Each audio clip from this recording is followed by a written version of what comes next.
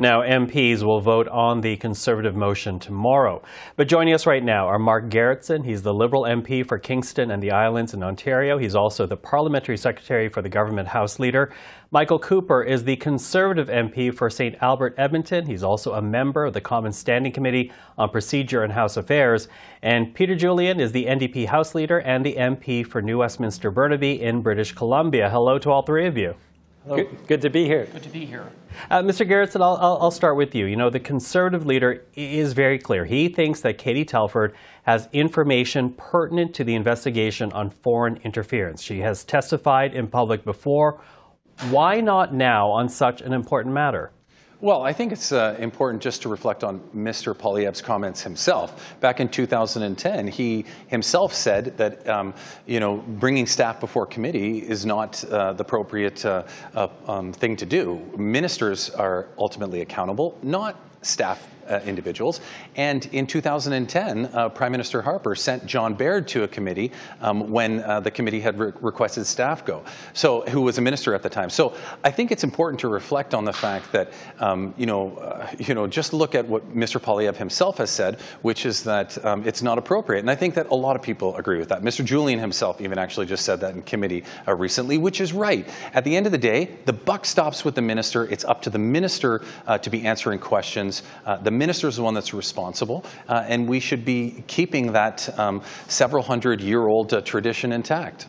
Mr. Cooper, how do you respond to that? Given the track record of Mr. Poilievre while he was in opposition, why in this case should Katie Telford Safford actually testify? This is just another example of the Liberals doing anything to deflect from the issue at hand, talking about Mr. Poilievre's statements from 10 or 13 years ago on a different issue in a different context, but didn't involve the Prime Minister's Chief of Staff. Katie Telford is more than just a staff member. She is the Prime Minister's top political advisor. She is arguably the second most powerful person in government of the Prime Minister, and she is a critical witness to get to the bottom of the heart of the scandal, and that is, what does the Prime Minister know, when did he know about it, and what did he do or fail to do with respect to Beijing's election interference in not one, but two elections under his watch as Prime Minister. It's also important to note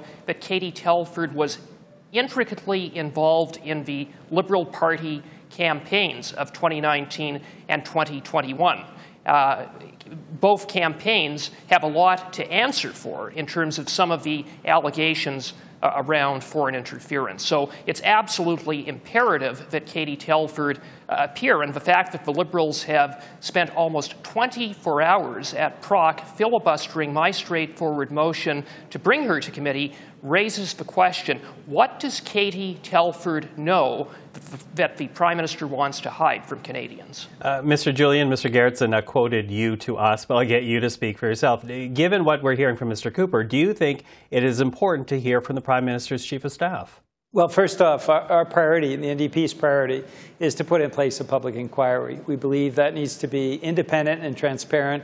We steered that motion through Proc. Tomorrow, the NDP will be moving that motion as a concurrence motion, and we are hoping that all MPs vote yes on the motion for a public inquiry to send that unmistakable message to the Prime Minister. The reality is, at the committee level, it doesn't have the same effectiveness as having the public inquiry, and that's the NDP being the adults in the room yet again, and the member from Burnaby South, Jagmeet Singh, proposing that public inquiry.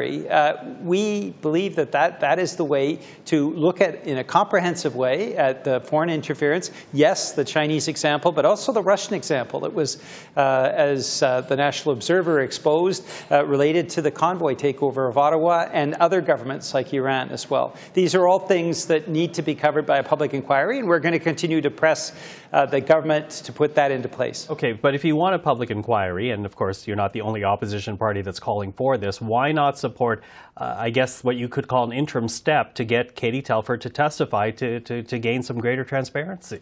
Well, you'll recall a couple of weeks ago, I actually moved a motion to that effect in Procedure and House Affairs, and the Conservatives then blocked it and messed with it And then ultimately, in terms of the public inquiry, which called for both Katie Telford and also Jenny Burns, the campaign manager for Pierre Poilievre, to come forward. And the Conservatives, in fact, Mr. Cooper, amended it to take that out of the public inquiry call. So there's a lot of political games being played. I think the reality is, fundamentally, we need to look at what is in the best interest of Canada. That is clearly a public inquiry, and the NDP is going to be dogged and determined to get that done. And let me just say that I supported, Conservatives supported as a friendly amendment, an amendment to my motion to include Jenny Byrne on the list of witnesses to appear before PROC. And, you know, quite frankly, we support a public inquiry. Pierre Poilievre has been very clear about that, and we will be supporting the NDP concurrence motion. But the real issue at hand is, what is the NDP going to do about Katie Telford? The NDP blocked Katie Telford from appearing before PROC on 3 occasions. The real test is, if I can, Peter,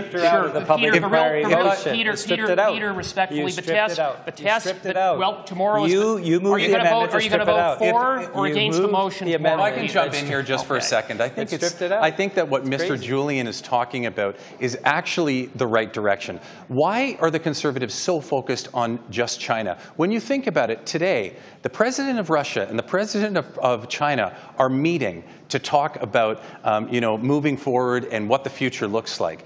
We know that foreign interference is not just coming from China. We know that foreign interference is something that Russia's interested in, something that Iran's interested in, something that China's interested in. Why are the Conservatives just focused on China? So I actually agree with Mr. Julian when he talks about broadening the scope of what we do and what is being looked at specifically. The only issue that I have with the NDP's position is the venue in which you do it. They're very adamant about a public inquiry. I tend to think that, listening to our security experts who suggest that the better place for this is within the institutions that we already have that are tasked to deal with this. But I do appreciate where Mr. Julian's coming from when he says we need to start looking at all of this. But the Conservatives seem very interested in only talking about China, and one can only wonder why. Well, Mr. Cooper, let me jump in very quickly, Mr. Cooper. We heard Mr. Julian reference political games, and the Prime Minister does accuse your party of playing politics and undermining faith in democratic institutions. There are processes underway to investigate the issue, as the Liberal House leader puts it, with deep seriousness. Is your party just trying to score political points here? We supported the NDP amendment to my motion to have a public inquiry that is broad in scope, and we will support the concurrence motion tomorrow. But what is at issue are very specific reports of interference by Beijing in 2 elections, a vast campaign of interference, and we need to get to the bottom of what the Prime Minister knew, when he knew about it, and why he failed to act. That is the heart of the issue, and in order to get that answer, we need to have Katie Telford appear before committee. Now, the Liberals have something to hide. They've been filibustering for more than 24 hours. The question is for the NDP, and they'll get to make a choice and answer that question tomorrow. Are they going to support our motion for transparency, to get answers about Beijing's interference, to have Katie Telford appear before PROC, before the Ethics Committee, or are they going to continue to do the bidding of this corrupt Liberal government? I think it's very rich for Mr.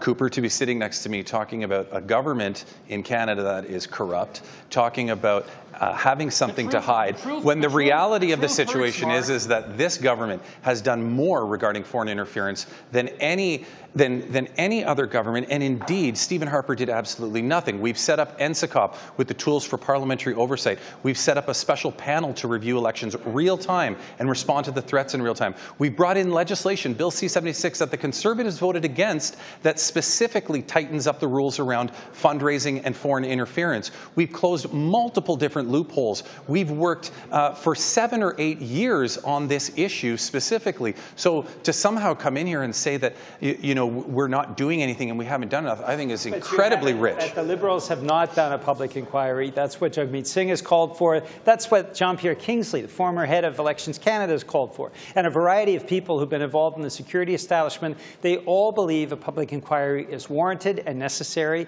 And this, for the life of me, I don't understand the stonewalling by the Prime Minister's office and the Prime Minister on something that just strikes a chord of good common sense for so many Canadians. They want to make sure that our election system is preserved and protected, that we are free of foreign interference. We have a number of egregious examples of Chinese interference, of Russian interference, and we need the public inquiry to get answers for Canadians and clear the air. But Mr. Julian, sorry, Mr. Cooper, but Mr. Julian, again, and Mr. Cooper has made the point, though, if you want to get closer to the truth, why not support the motion when it's up for a vote in the House tomorrow? Will you support the Conservative motion tomorrow? Again, the Conservatives have been all over the map. They took out the motion that called for a public inquiry, called for Katie Telford and Jenny Burns to testify. They stripped that out. Mr. Cooper stripped that out of the motion that the NDP will be presenting tomorrow on the public inquiry.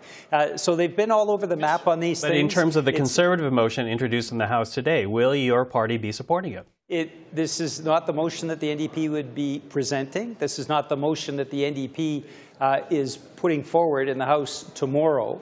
And so what we've said very, very clearly is a public inquiry is warranted and necessary, and we're hoping that the government sees that very quickly. Okay, quickly losing time, but I know, Mr. Cooper, you want to get in there very quickly. Well, very simply, if Mr. Julian is committed to getting to the truth, then he would support the motion. We're not opposed to the concurrence motion. We're open to friendly amendments to our motion from the NDP. But the key out of the NDP motion. The key question is that Katie Telford, moved the motion, knows the truth. Former MPs. Pardon me, she knows the truth, and it's up to the NDP. They can be part of the cover-up coalition. One day will do that, cover-up and then the coalition next day they will strip out. They can join us in getting answers for Canadians supposedly to get to the bottom of It's Beijing's very interference. difficult to follow the Conservatives as they work through this very, very strange, very strange route that the Conservatives take, where one day they're in favor, the next day they're opposed. It's very strange, difficult to follow. The coalition at work, covering up. Well, we will be watching the vote on the motion tomorrow. Gentlemen, we're out of time. Would actually tell you what the difference is between Julian, confidence and supply and coalition. Mr. Julian, Mr. Cooper, Mr. Gerretsen, thank you for this. We're watching the vote tomorrow. Thank you. Thank you.